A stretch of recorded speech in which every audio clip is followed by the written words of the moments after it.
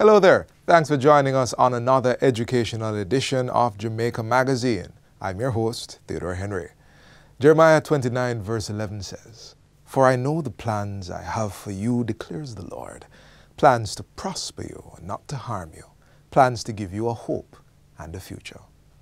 Today, as we observe National Day of Prayer for Children, always remember to pray for your children as they go out into the world and may face a lot of ills and dangers, verbally, visually, or physically. Stay with us as we take you through another well-anticipated half hour. Don't go anywhere. We'll be right back.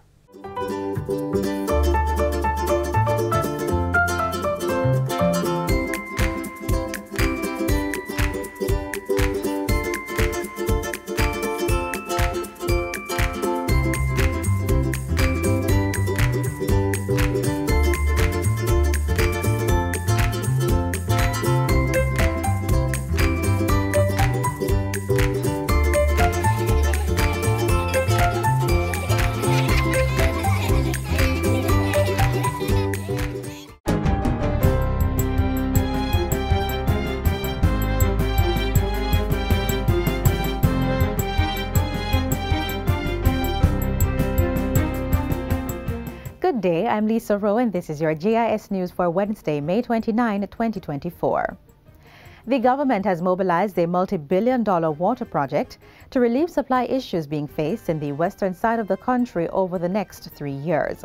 Prime Minister Andrew Holness says Cabinet has approved a design and build contract with Vinci Construction Grants Projects for the start of the Western Water Resilience Program. This is to install and replace 2 major transmission pipelines from the Martha Brae Water Treatment Plant to the Terminal Reservoir in St. James and from the Great River Water Treatment Plant in St. James to Negril in Westmoreland.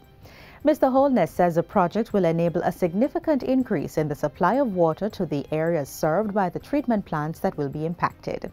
The pre-engineering phase of this project has commenced at a cost of 32 million Jamaican dollars. This will last 6 weeks.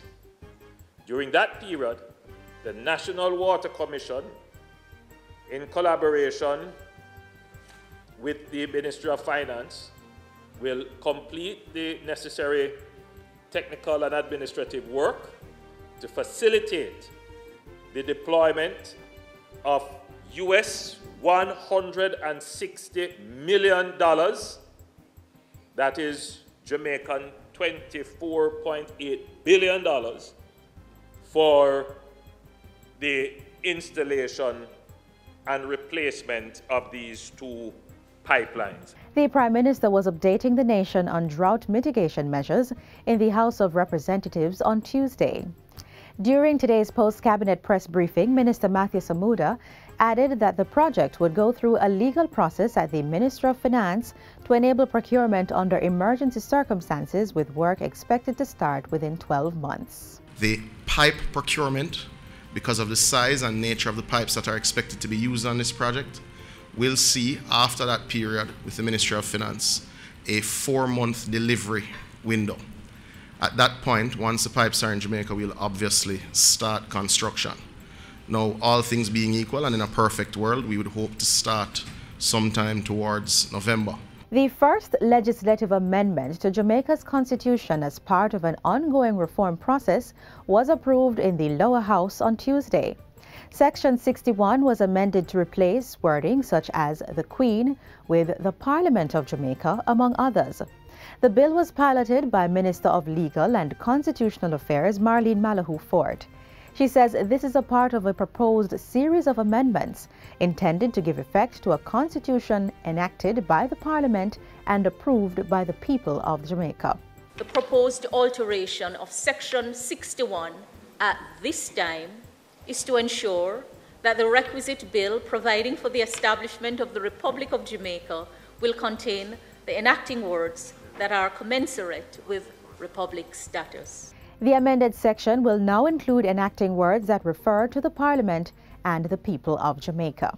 The new words would be it enacted by the Parliament of Jamaica by and with the advice and consent of the Senate and the House of Representatives of Jamaica, or the House of Representatives of Jamaica, as the case may be. Subclause D provides for the amendment of subsection 5 of section 61 by deletion of the words "the Governor General" for assent. For the first time in its history, the Jamaica Fire Brigade will be installing a modern first-world electronic records management system. Minister of Local Government and Community Development, Desmond McKenzie, says testing is now ongoing for the new system. This has massive implications for the quality of the high level of service being provided by the agency. In addition to providing inventory management, this system will streamline the JFB's entire building inspection process for properties.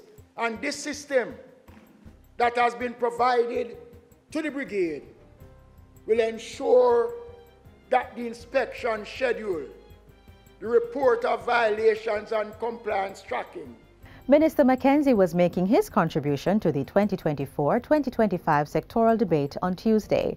He says the new system will create a central electronic database of building plans island-wide, which will give firefighters quick access to floor plans and fire escape routes. It will provide live tracking for fire personnel and equipment to ensure maximum safety and efficiency.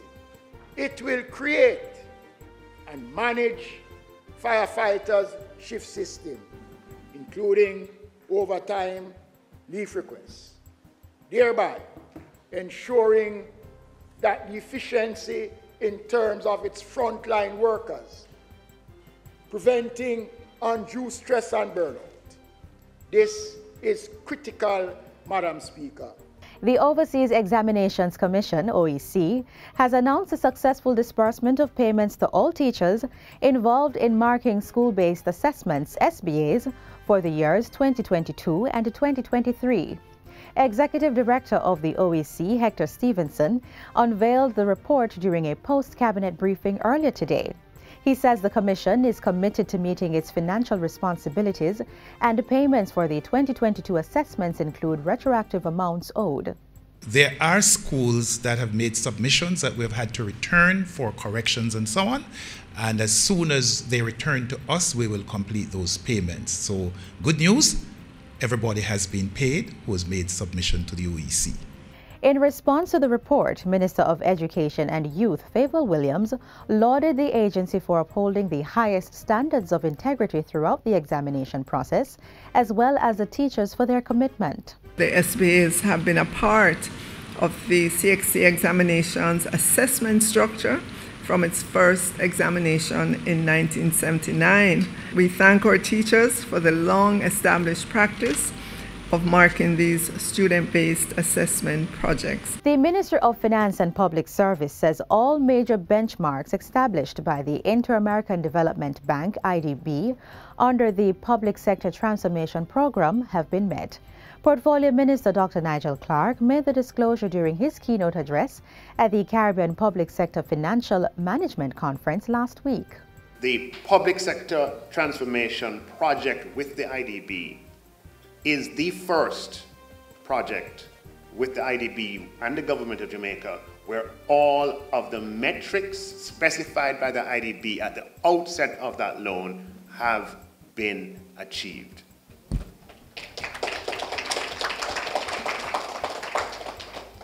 Has not been easy, but we have got it done. Minister Clark says the agreement, which was signed with the IDB approximately 6 years ago, has improved the delivery and quality of government services and enhanced efficiency in public spending. They provided funding as well as access to technical expertise for us to get this done over a specified period of time. The program focused on information and communications technology, human resource management, rationalization of public bodies, shared services in the public sector, and compensation restructuring, among other areas. And finally, the self-development by 350 micro, small and medium-sized enterprise MSME operators has been hailed as a step in the right direction. The beneficiaries graduated on the weekend from an online business management training course under the Wisynco Coca-Cola Foundation Growing Together initiative. Minister with responsibility for skills and digital transformation, Senator Dana Morris-Dixon, lauded the organizer and the participants. Minister Morris-Dixon says the more than 422,000 MSMEs in operation are undeniably the backbone of the economy, employing between 60% and 70% of workers, with over 90% being in the private sector. It's your businesses that are building our country. It's your businesses that are going to be able to take Jamaica forward, and I want you to really believe that. Participants included owners of corner shops, wholesales, groceries and supermarkets across the Wisynco network. Minister Morris-Dixon says the training is a bold and visionary step forward for the MSME sector and our economy. Each of you as participants and now graduates of this program is equipped not only with new tools and knowledge, but also with a vision for what your business can achieve in the new Jamaica. And that's it for JIS News Today. I'm Lisa Rowe. Thanks for watching.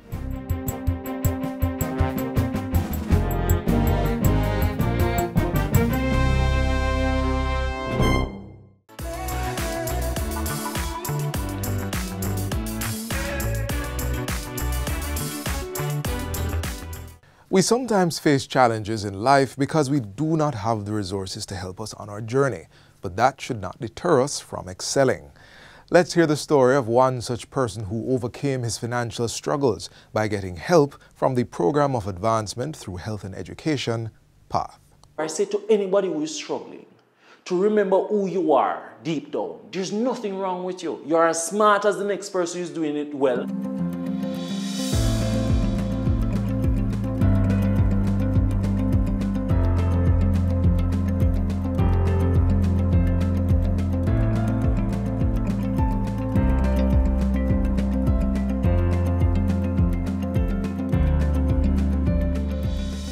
The Program of Advancement through Health and Education PATH is a social protection intervention administered by the Ministry of Labour and Social Security. Introduced in 2002, PATH aims to aid individuals from vulnerable households, such as children, pregnant and breastfeeding women, persons living with disabilities, and elderly dependents. The Conditional Cash Transfer CCT program was created after the reorganization of 3 previously existing income transfer programs: food stamp, outdoor poor relief, and public assistance. With a core belief that education creates avenues out of poverty, PATH provides meaningful ways for persons to achieve their learning goals. Ricardo Allen is one of the many who have benefited from PATH, and you may just find his story inspiring. Hi, my name is Ricardo Allen. I'm the founder and CEO of One-on-One Educational Services. I started on PATH at a very early age. At that time, it was actually not PATH, it was food stamps, right? I was living in Rehoboth in Trelawney. Growing up, my mother, we went to the post office and we collected the food stamps and so on. At the time, she would collect it and she would use it to get us food. And then over time, I believe that changed to PATH, and that came with more benefits, such as going to school and getting breakfast in the morning. One of the ministry's aims is for the program to create a pathway for economic independence. I've benefited from PATH in a number of ways. When I was at Rehoboth in a primary, actually, we used to get like milk and bulla and all of those like things and so on. My mother, obviously, she would get her check every now and then, and she would use it to buy us stuff. I personally benefited from lunch at the school every single day. That's how I was able to go to school and kind of focus on learning and not necessarily focus on any other thing. The Ministry of Labour and Social Security through PATH spends over $10 billion annually to assist citizens who are in need. Ricardo is particularly grateful for the support it gave his mother so she could give his siblings what they needed. When you go to school hungry, with a lot of challenges, it's very difficult to learn. So obviously, by getting something as simple as breakfast and knowing that lunch is covered by the PATH program, I was able to kind of focus on my education. Some of the hardest time in high school for me was when I didn't have the support of, let's say, lunch, or I didn't have something, or I couldn't afford a pair of shoes to go to school and so on. There was a time when I was going to primary school or all-age school in Trelawney where I walked barefooted. So these are things that distracts you and takes you away from learning and learning the things that you need to learn in order to get out of that problem you find yourself in anyway. So of course, PATH was an incredible help for us, my family, my mom. With the foundation path laid for him, Ricardo was able to maximize on it, finish school, and is now empowered to impart knowledge and advice to others who are in similar situations he was facing. Success and help is almost like a domino effect, all right? You know, it's almost like you help one to help many more, right? And without even telling me, just benefiting from that help and the type of person I am committed to helping as many people as I possibly can, personally and also through my company, one-on-one. But I can tell you that it has given to me that which I can give to others, right? And that's not the funding that path gave. That's not the breakfast nor the lunch. It is the ability to pursue my education. And now I am educated and I can create a successful company.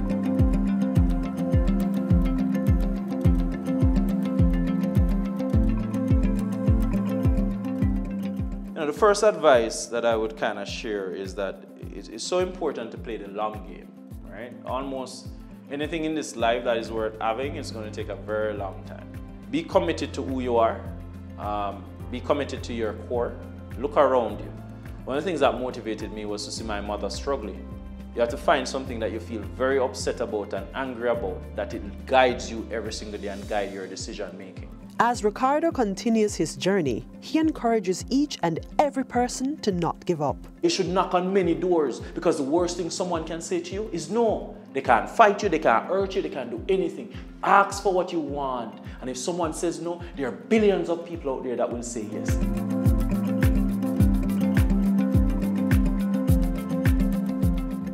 For more information on how you could become a PATH beneficiary, visit your nearest PATH office, the Ministry of Labour and Social Security's website at mlss.gov.jm, or call 876-922-8000 to 13.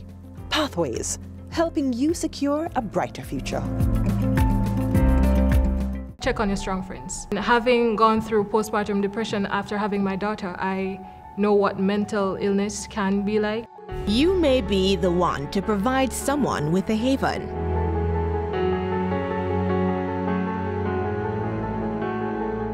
Very much true, because, like she said, you don't know what people are going through.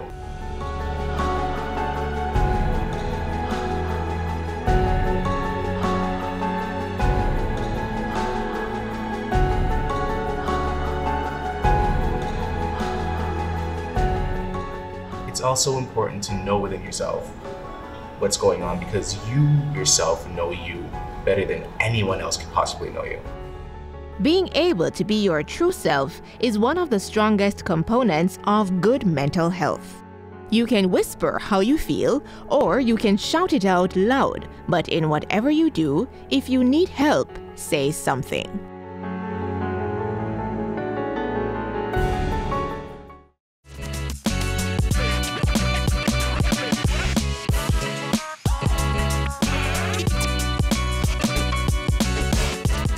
Protecting your mental health is very important to your overall well-being. It impacts your thoughts, behaviors, and emotions. People, especially men, sometimes suffer in silence because they fear what others might think and the effects it will have on their relationships. We'll now share with you how important it is to deal with your mental health. Thomas Paine, English-born American philosopher, once said, "The real man smiles in trouble, gathers strength from distress, and grows brave by reflection."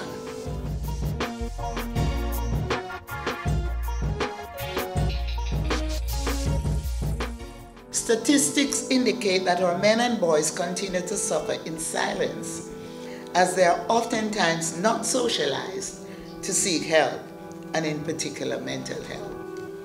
They are socialized to feel that they're masculine and powerful and strong, and they don't have to display or say anything about the issues that affect them.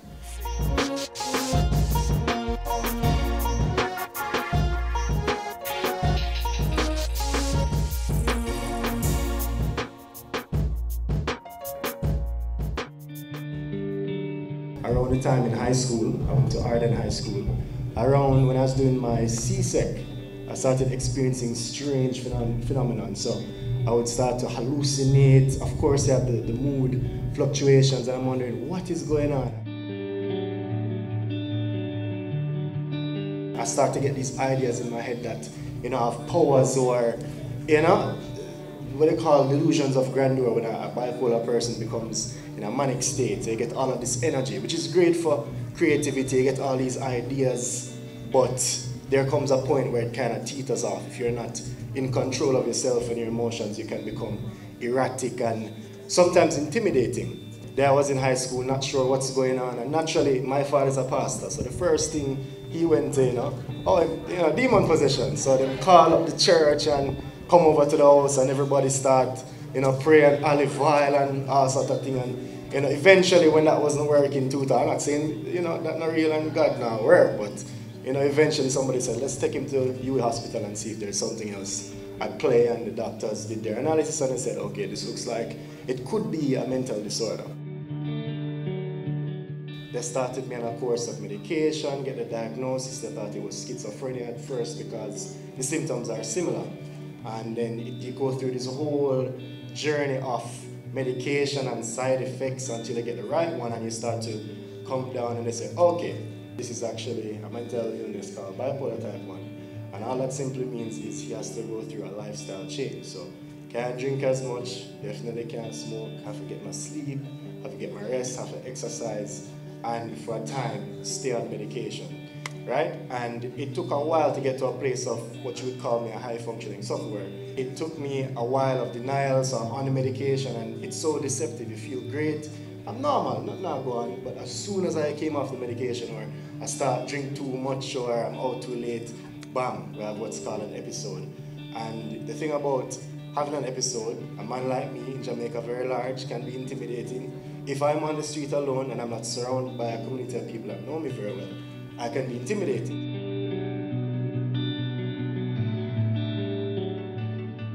One night I'm there, I decide to go off by myself at the bar, and I'm erratic, I'm intense, I'm passionate, I'm going up to random people talking, sharing my crazy ideas, and them take it as a check. Again, we as Jamaican men, we have this thing about aggression and proving ourselves. So immediately them say, no man, this youth a violate, we have to deal him. So, big fight start and I'm manic, I'm high. So if you are 10, me I come 100. So whatever you put into me, I'm gonna, manipulate and come back more. So big fight start, and eventually somebody else take up a piece of board and go so wookum. And I went on the ground and it kind of shook me, and I kind of came back to my senses for a bit. I'm like, whoa, I'm in an episode, I need to get to the hospital, I need to get back on my treatment, right? So that was a wake-up call for me personally to take it more seriously, because your family and friends are worried, searching where is my son. You can imagine when my mother come into A&E and see me bleeding and in a manic state. So at that time I was about 18 or so. I'm 28 now, so that was about 10 years ago or so. It made me kind of come to terms with the fact that I have to shift my lifestyle, I have to take control, not just for myself, but for the people around me. And thankfully, after I decided to get more serious about it, I haven't had an episode in a very long time, years, as I said.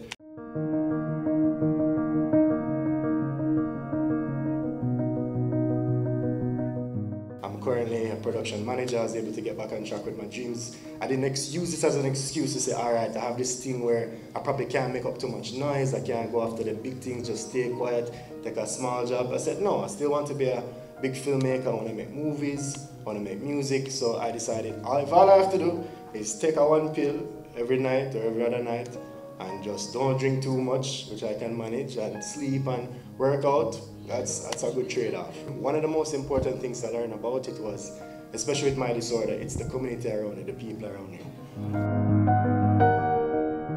Mental health issues do not discriminate. So we need to be mentally aware and mentally prepared.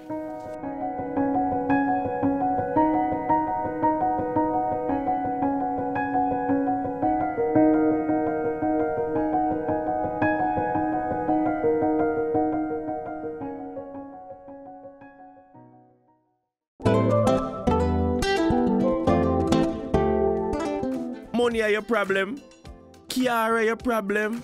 Hey, whatever the problem is, just let it go, because stress is not a flex. A quick way to let go the stress is to find someone you can share your concerns with. And if you can't do that, then find other ways to release your stress, because stress is not a flex. The Ministry of Health and Wellness has embarked on a journey to help our youth let go the stress, installing wellness benches in schools across Jamaica, setting them up as safe spaces for communication about mental challenges. If you can't find a seat on the bench, get a hold of this exercise to help you alleviate the stress. First of all, I want you to think about the worst thing that offends you and upsets you and you're uncertain about. Just think about it. And then, after 3, I want to transfer the stress from the brain into the ball, and it has to show on the face. 1, 2, 3.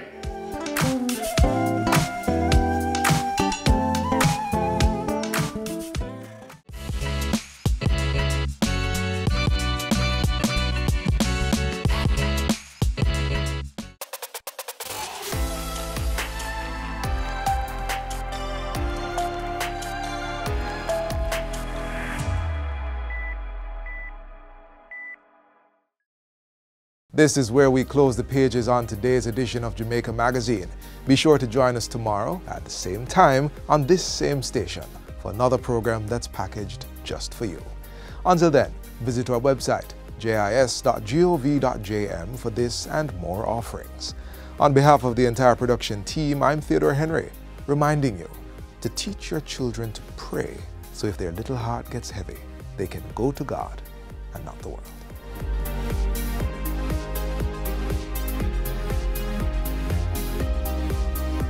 This has been a production of the Jamaica Information Service, the voice of Jamaica.